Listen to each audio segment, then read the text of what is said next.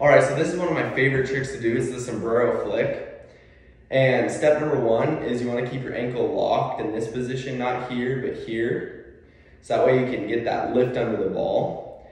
And then step number two, you want to extend your leg, and that's what causes it to fly back over your head.